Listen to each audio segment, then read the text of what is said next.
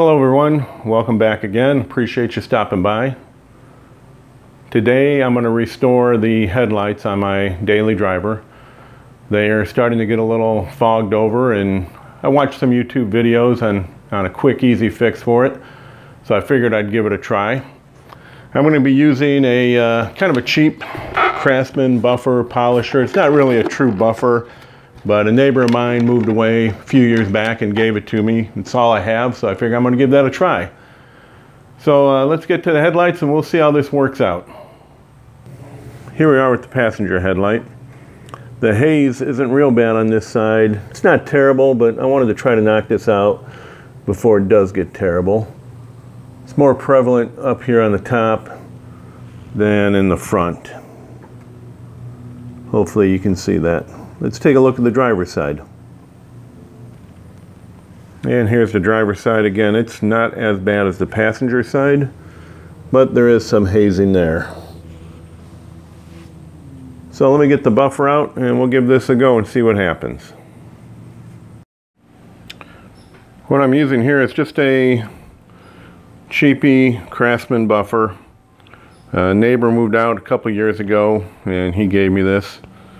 So his price is right as a freebie. So let's give this a try and see what it does. Alright, I'm just using some Meguiar's rubbing compound, nothing special. Going to spread it on the headlight and see what we can do with it.